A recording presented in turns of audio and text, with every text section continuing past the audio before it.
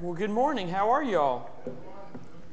Good to see you, and Happy New Year. I hope your 2016 is off to a great start.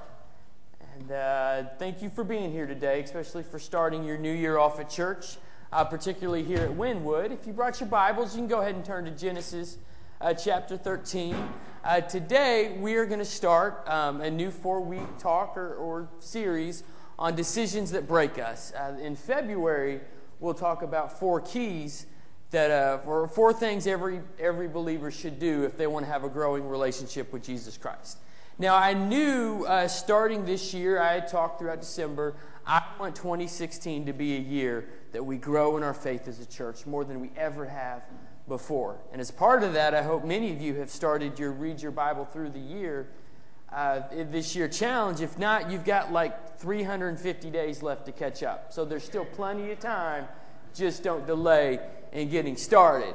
But on Sunday mornings, I knew in the first few months, I wanted us to talk about topics that would kind of challenge us in our view of how we're going to develop our relationship with Jesus Christ. And I knew I wanted to spend a couple weeks on bad decisions we make that hinder our growth, and then a couple weeks on things we do that help our growth. But I couldn't figure out which one I wanted to start with, and I talked to our staff, and we were just split down the middle. 2 of us thought you start with the bad decisions.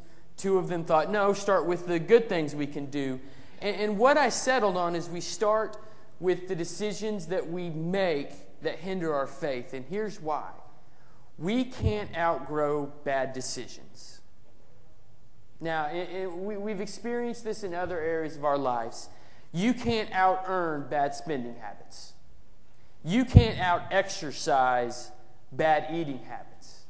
And in our faith, I think there are certain decisions we make that it doesn't matter how many positive things we do, if we continue to do certain things, we're never going to reach our growth potential.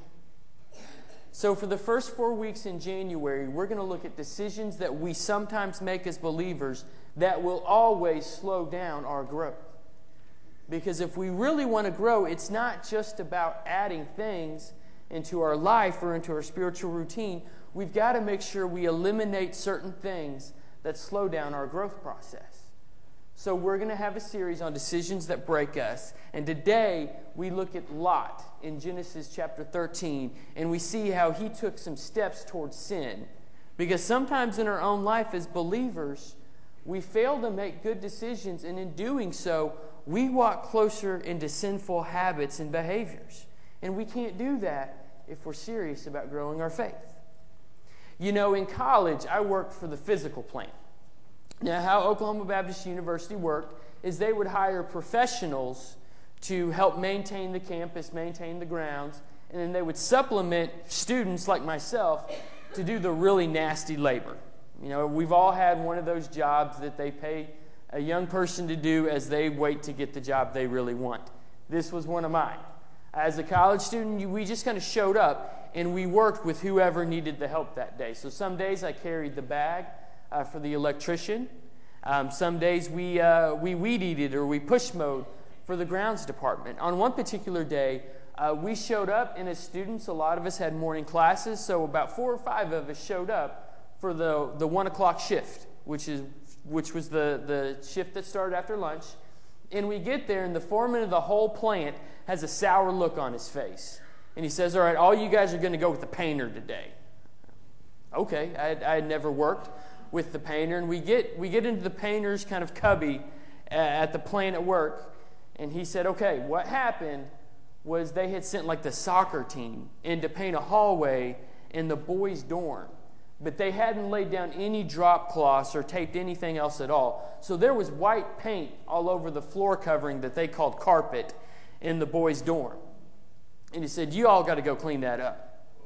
I'm like, okay. He said, I'm going to give you all a bucket of lacquer thinner and a bunch of rags and scrapers. You got to get all that paint up because we can't afford to replace the carpet right now. And so I thought, this is going to be a crummy day at the office. So we take our lacquer thinner, we take our rags, we take our scraper, and he hands us this bag of masks. And he said, you boys have to wear these masks. Those fumes are really, really strong. And I thought, I'm not one of these Tulsa suburb boys. I'm from Fayette County, America. I don't need a mask to take up a little dried paint. But we get there, and we're on our hands and knees, and we're using the lacquer thinner, and all those fumes are blowing right back into our face. No masks on. This was in college. Remember that as the story unfolds. College, 10 years ago. We're breathing in all these fumes, and about 5 minutes into it, I thought, this isn't so bad. About 10 minutes into it, I think, I really like my job. About 20 minutes into it, we are all sitting on the floor laughing. I don't remember what we were laughing at, but it was really funny to us at the time. And a little while longer, I remember walking out, getting away from the fumes, fresh air, and all of a sudden, I felt like I had been hit by a freight train. And we all went back to the break room and were down in Mountain Dew and eating the Snickers, hoping to get relief from the headache and the crummy feeling we got as we left the giddy feeling of breathing in those fumes. And it's all because I wouldn't wear a mask. And you know, our spiritual life gets to be like that sometimes.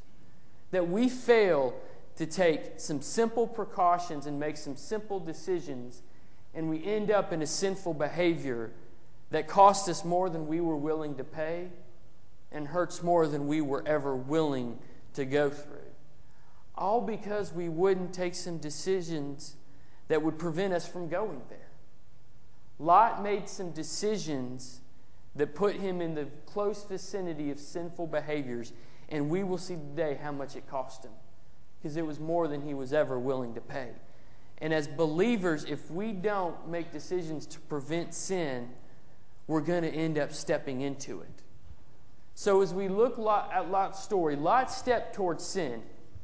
And as we look at that, we'll see what he did, and then we'll also talk about the fix in our life so we know how to prevent the same pattern that Lot went through.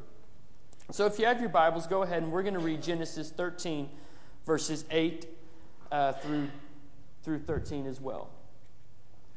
Then Abram said to Lot, "Let there be no strife between you and me, and between your herdsmen and my herdsmen, for we are kinsmen. Is not the whole land before you? Separate yourself from me. If you take the left hand, I will go to the right. Or if you take the right hand, I will go to the left." And Lot lifted up his eyes and saw that the Jordan Valley was well watered everywhere, like the garden of the Lord, like the land of Egypt in the direction of Zoar. So Lot chose for himself all the Jordan Valley, and Lot journeyed east. Thus they separated from each other. Abram settled in the land of Canaan, while Lot settled among the cities of the valley and moved his tent as far as Sodom. Now the men of Sodom were wicked, great sinners against the Lord. Let's pray. Lord, we thank you so much for today and all you've done in our lives as a church this past year, and all the exciting times that we've had. God, I just ask that as we look towards this year, that you would grow us as a church in our faith, and it would deepen and strengthen, and our commitment to you would grow. God, as we do that, I pray that as individuals we would do our part to lean into you and to center our lives on you and your plan for us. And God, as we look at this story today, just point out in all of our lives the way that we're putting ourselves close to temptation and close to sinful behaviors, so that we'll know how to take a step back from those, and that we won't be endangering our spiritual lives, but we'll make decisions to help ourselves be more spiritually successful. It's in your name we pray. Amen. So like I said in our entry, Lot made some decisions that were actually taking a step towards his own spiritual harm. We don't want to repeat those mistakes. And one of the first things that Lot did is he left encouraging relationships. He left a relationship with Abraham, his uncle, that encouraged his spiritual growth and his faith. Now, Lot and his uncle both were in agriculture, both herdsmen, probably sheep, but the text doesn't specifically say. But based on that culture, logical that sheep, maybe a few other livestock as well. Now, when our story starts, they're still living in the same vicinity. They're together with all their servants and all their farm hands as well as all their crops. Now in this day, the herds, they would be led by their masters or their herdsmen throughout different portions of the land that they lived in to make sure that one area never got depleted. Now as they moved about, Abraham and Lot, they both, God just worked and blessed their finances, and he did that through growing their herds and then growing the number of men that it took for them to manage all that God had given them. And over time, the two of them together became too much for one area to share. And the result was that the servants of Abraham and the servants of Lot, they began to butt heads over the provisions, and they began to have strife over who would get what portion to eat or to drink, and on down the line. Abraham, in his wisdom, said, this isn't going to end well. This is not healthy. So he brings Lot in. He says, Lot, look, we've both grown. God's blessed our herds. They've grown. We can't share the same area anymore. So you pick where you want to go, and I'll go the other way. Because Lot valued the relationship, and he realized if they tried to maintain the same area, it was only going to get worse. So in his wisdom, he said, Lot, we've got to separate. So you pick which direction you want to go, and you and your herd will go that way. Abraham said, I'll go the other way. It's my commitment to you. Now, I realize there's a lot going on here. And it's not as simple as Lot took his toys and left. But what we can't deny is that when Lot left the physical presence of Abraham, he left an encouraging influence on his life.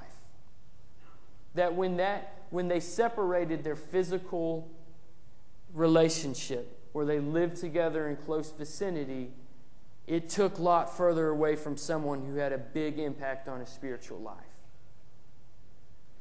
And we've got to make sure that's a mistake we don't repeat in our own lives.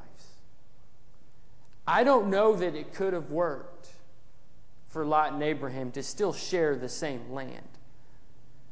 But I do know the impact of being away from Abraham really damaged Lot's future. So in our life, we've got to make sure we build a support system that builds up our faith. If the mistake is Lot left an encouraging relationship, then the cue to us means we've got to surround ourselves with believers who impact our faith in the positive direction. And I think there's two different types of people we need in our spiritual corner. First are companions. We just need Christian friends. People that believe the same things that we do. People that want the same things out of life that we do. People who hold our values in common. Now, I don't think that every time we get around these friends, we need to have deep spiritual or theological conversations. Sometimes we just need a Christian friend to go eat fajitas with and talk about the Chiefs game. But we've got to have people around us who hold their values in common with ours. You know, I think there's just a law of humanity that you become like the people you spend time with. We've all enforced that law with humanity as we've advised our children or our grandchildren or other young people we care about.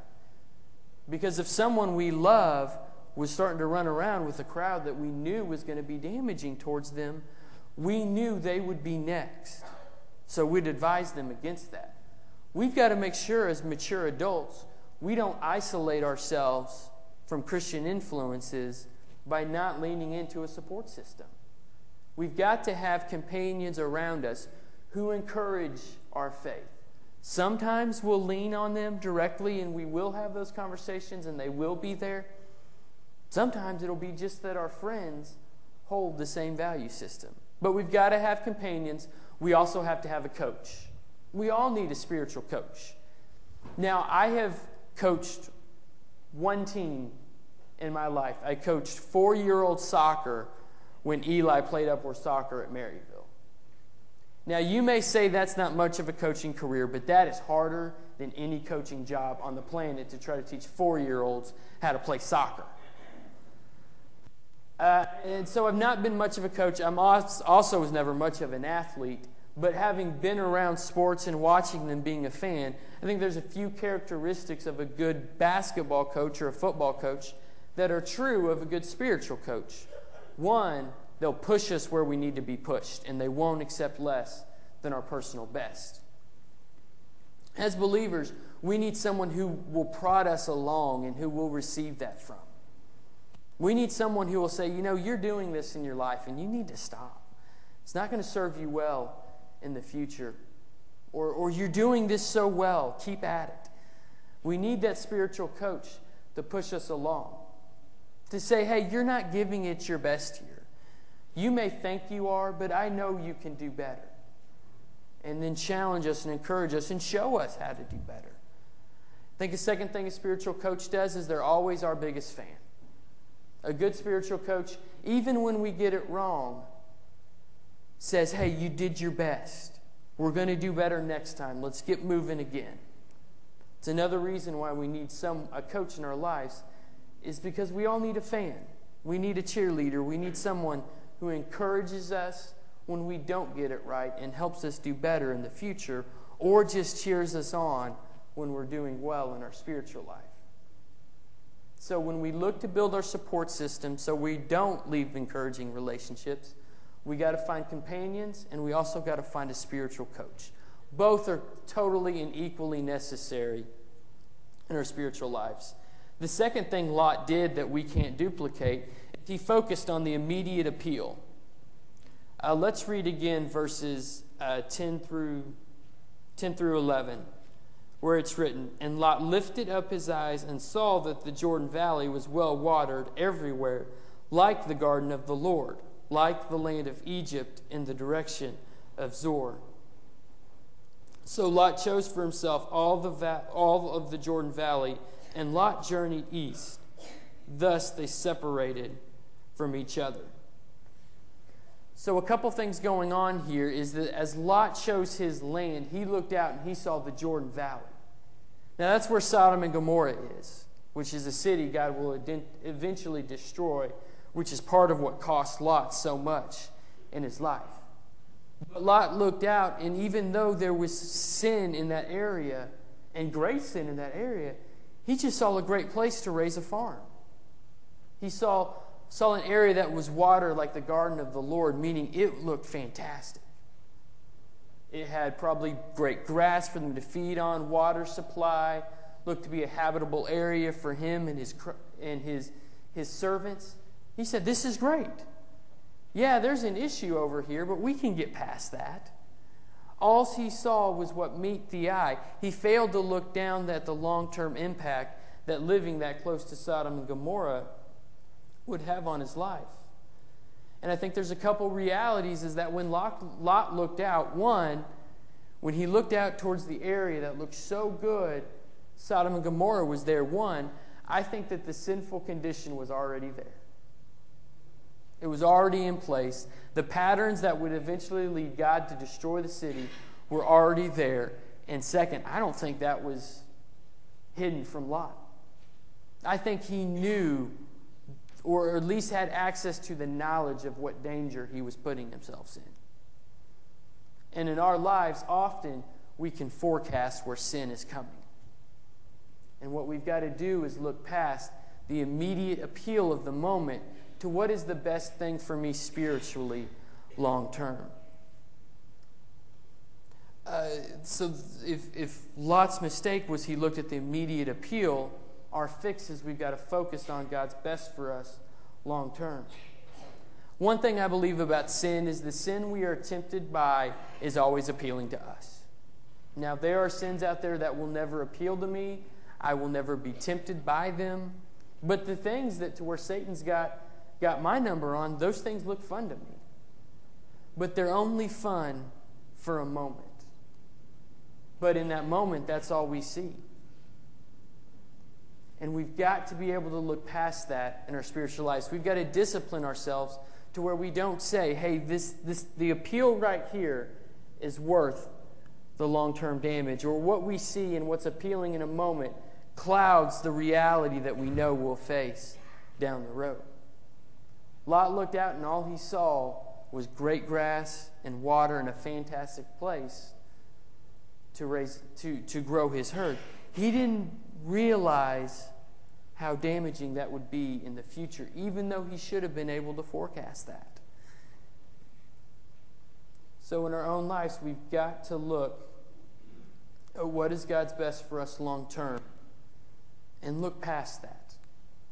Sin is always appealing when we're in the heat of the moment. Sometimes sin may even seem logical. Sometimes we're faced with the decision and we say, well, if I don't do this, there's going to be this huge impact down the road. Maybe it's a financial implication or a relationship deal. But we've got to look past the immediate decision or the immediate temptation or appeal and say, but that's not God's best for me. That's what Lot failed to do. And we don't want to replicate that bad decision in our own lives. The third thing that Lot did that cost him so greatly is he wanted to see how close he could get to sin. Let's reread 12 through 13, where it's written, Abraham settled in the land of Canaan, while Lot settled among the cities of the valley, and moved his tent as far as Sodom. Now the men of Sodom were wicked, great sinners against the Lord. So there's a couple things that jump out of the page, or two lines from that passage I want us to see. One is that Sodom was characterized as great sinners against the Lord, or greatly wicked against the Lord. Now, every city's got its challenges and its sinful behavior in it. But in America, when we think of great cities or great cities that are just characterized by sin, we may think of a Las Vegas or a New Orleans or Chicago with all the violence issues they have. We don't think of a Birmingham or an Indianapolis or a Knoxville. See, the sin was so great in Sodom that it was noted that they were great sinners. It was so great that God would eventually destroy the whole city out of his anger, which is not a reaction we get from God very often. So Lot moved himself into an area to where they were characterized as great sinners against the Lord. But the text also says he moved as far as. And to me that says he wanted to see how close he could get before it destroyed him. He wanted to say, well, there's the line of sin. How close can I get before I topple over? And I've had so many conversations with believers who are wanting to see how close they can get to sin before it reaches up and grabs them and takes them down. I've sat with people on purity issues. And can I have dinner on a business trip with someone who's not my spouse? Well, why would you want to see how close you can get to an affair? How much do I have to give before I'm disobedient? Well, that's not the right question. You know, I've sat with people, and I had one person approach me and say, is it still gossip if we talk bad about people with a family member? Yes. But we've got an inclination, it's like we want to see how close we can get to a temptation or to a sin before it reaches up and gets us by the ankle and drags us in, instead of seeing how many steps we can take back from a sinful pattern to make sure we steer clear of it. As we traveled as a kid, and I'm still this way to some extent, I had no regard for those safety barriers when we would stop at scenic outlooks. I remember being at the Grand Canyon and climbing underneath one, trying to see how close I could get to the edge. My mom's freaking out in the back. My dad's saying, well, we'll just have another if he falls over.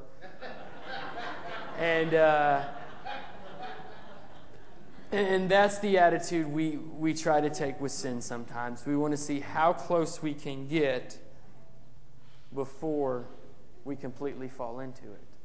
It's what Lot did. He moved as far as the great wickedness against the Lord. Why? Because it was appealing. What helped him get there? He left someone who would have advised him against that. These are mistakes that we don't have to make in our own lives. And if we read the rest of Lot's story, we would see how much it cost him At one point, he'll be captive. He'll be taken captive by enemies of Sodom. Abraham will have to come rescue him. Didn't have to be like that. He'll have to flee from the city when God destroys it, but in that process, God will take the life of his wife. Cost him one of the most important relationships he had. And from there, as we look at the rest of it unpacked, his home life will become warped in such a way that today's society couldn't even replicate it. It cost him, his decisions cost him more than he was ever willing to pay. But it didn't have to be like that. Sin will always cost us more than we want to pay. And the challenge for us is not to make decisions that take us closer to it, but to make decisions that keep us far away from sin. To make sure we surround ourselves with other believers who are going to support our faith and encourage that. To make sure we look past the appeal of a moment into what's God's best for us long term. And to make sure we don't see how close we can get to a temptation before we fall on in. You know, Lot's story is challenging. Part of the reason it's challenging is because we all find ourselves there from time to time. But the great news is it doesn't have to be like that. But the key is if we don't take some of the steps that we talked about today, well, we can't outgrow our sinful decisions. We can't outpray or can't outread our Bible if we won't make sure we're protecting ourselves against sin in our own lives. That doesn't mean we don't fall. It doesn't mean we don't get tripped up. But something I've seen many believers do over and over again is they keep walking into sin hoping to outgrow or overcompensate that decision. And it doesn't work like that. If we're serious about growing our faith, if this is going to be a year that we grow as individuals, we've got to learn from Lot's story and make sure we're not continuing to walk in to sinful behaviors. You know, in just a moment, we're going to have a time to respond. Pastor Don's going to come up and lead us in a song of worship. This is just a chance for you to deal with the Lord on anything He may be saying into your lives. Every week during this time, I stand down here. I'd love to talk with you or pray with you, but you can also pray right where you're at. You can grab a friend, and they'd be glad to discuss whatever God's doing in your life as well. So I'll pray, and then Don, he'll come on up and lead. Lord, we thank you so much for today and for all you're teaching us and all that you're doing in our lives as individuals and as in our lives as a church. Just be with us as we go through this time of response. Help us to be obedient to anything you may be saying or doing in our lives. It's in your name we pray. Amen.